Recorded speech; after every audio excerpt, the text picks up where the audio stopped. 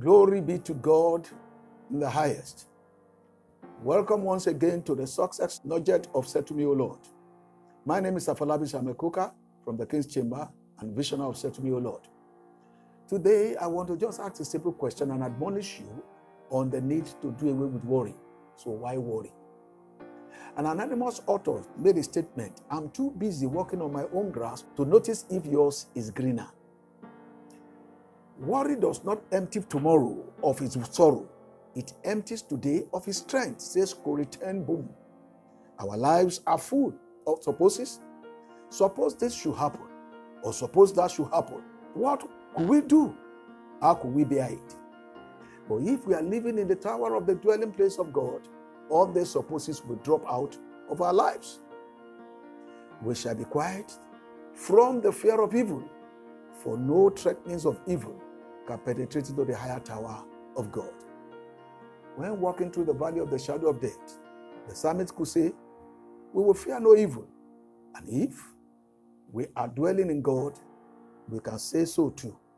So says Hannah Woodhull Smith.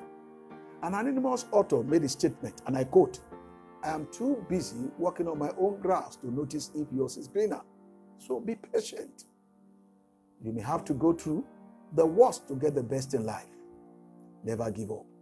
Everyone has bad days. Pick yourself up and keep going," says an anonymous author. Never quit. Bad days shouldn't be your last day. It teaches a lot about what to do and what not to. Silently observe when something hurts. Remember, you are not alone. Find a community of like-minded people to get support and be vocal on bad days. Chances are that there are more out there having the same kind of day. That can lead to opportunity in itself and new friendships. Listen to the story of an account of grace to grace. So many years ago, a young girl was born to an housemaid and a coal miner. She definitely did not grow in the lap of luxury.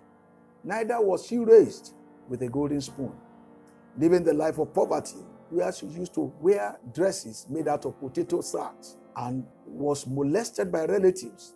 Growing up, she didn't live in her situation mourning her today. She rose up from her state and pursued her future. Entered the world of media after getting the job of a newsreader in a local black radio station after she got her first talk show in Chicago. There was no looking back for this TV personality.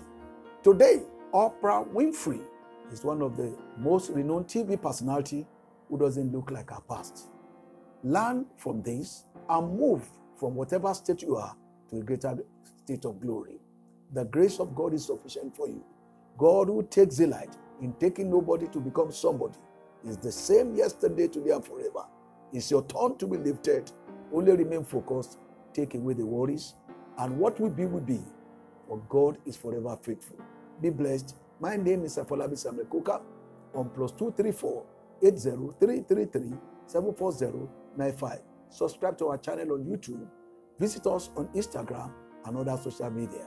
And spread the news, and God of all grace will bless you. We await your testimony because God is ever gracious. Take away worry, be anxious for nothing, and God will bless you. Stay blessed and stay tuned.